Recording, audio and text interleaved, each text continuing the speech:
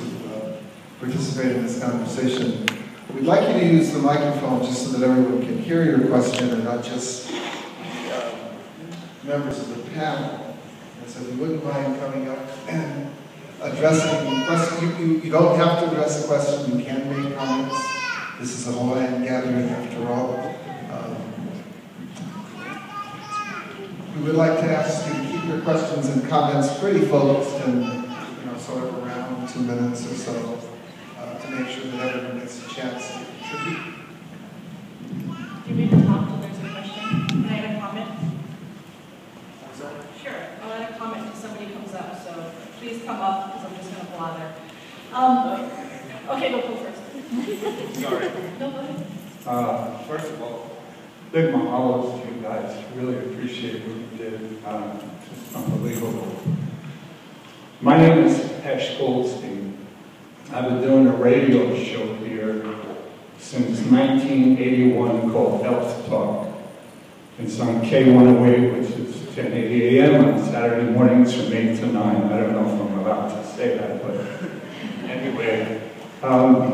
What I want to say is that the real reason Monsanto is doing genetically modified stuff is because they spray the hell out of it with Roundup, which is their pesticide.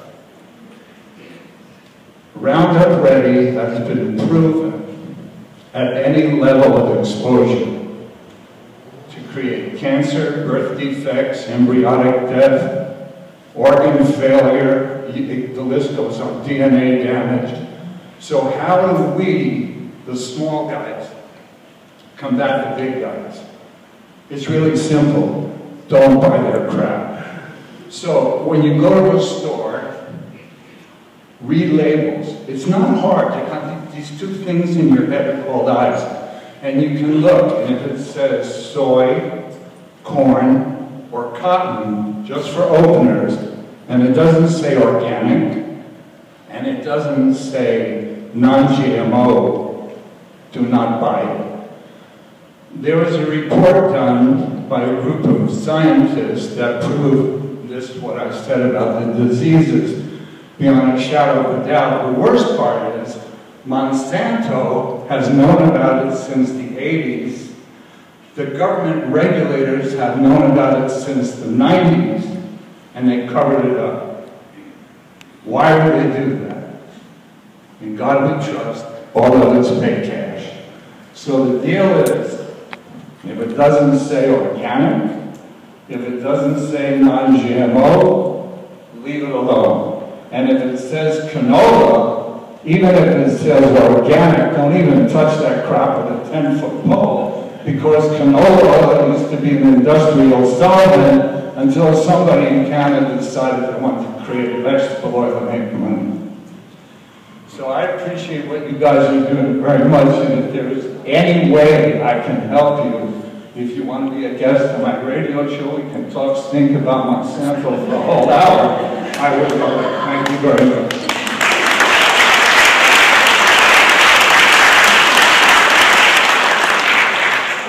We would appreciate it if you would identify yourselves by saying your name. Thank you. Hi, my name is Chris, and I want to also express gratitude for your being here. And I'm really curious if you could give us, the people that you say have power, a list, an accountability list.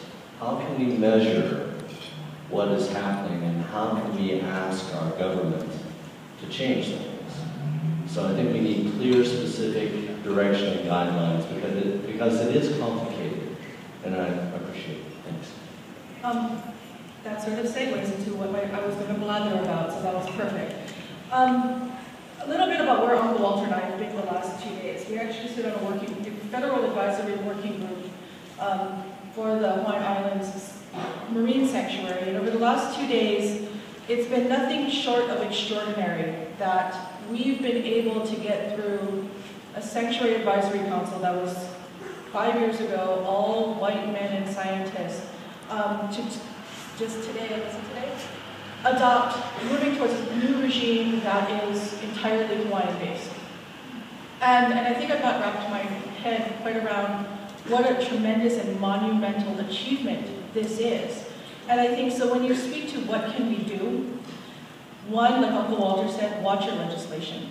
As the person who was at the Capitol a lot when this was all unfolding, being present, being engaged, being actively involved in labeling legislation, have GMOs labeled. I think it has gone up every year for legislation and never passed. And what we see happen over and over is everybody gets real revved up at the beginning, and then it sort of trickles off. The energy, and that's part of it. Legislation is exhausting. They will outpace you. This is a marathon, not a sprint.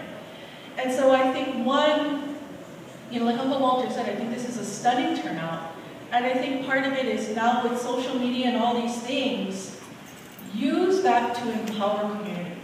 Use that to move towards a Hawaii that is ours, that is local. So one, legislation. Two, engage.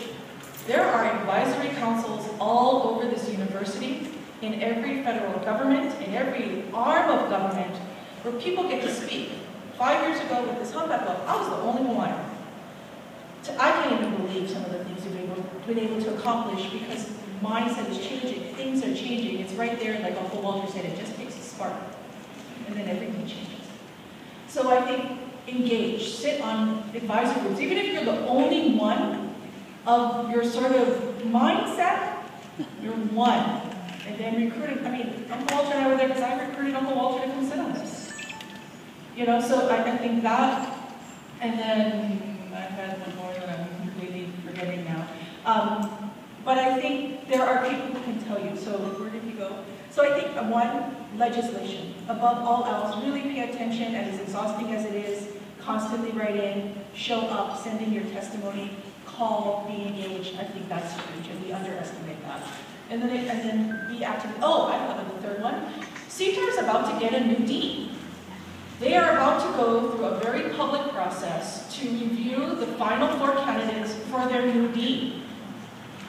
All of you here should make a point to show up at all 4 of those public talks and ask these questions. If this really is about Monsanto and CTAR and the work they do, I think it's a really good opportunity. It is a huge opportunity. So I think that's one. Show up and say that.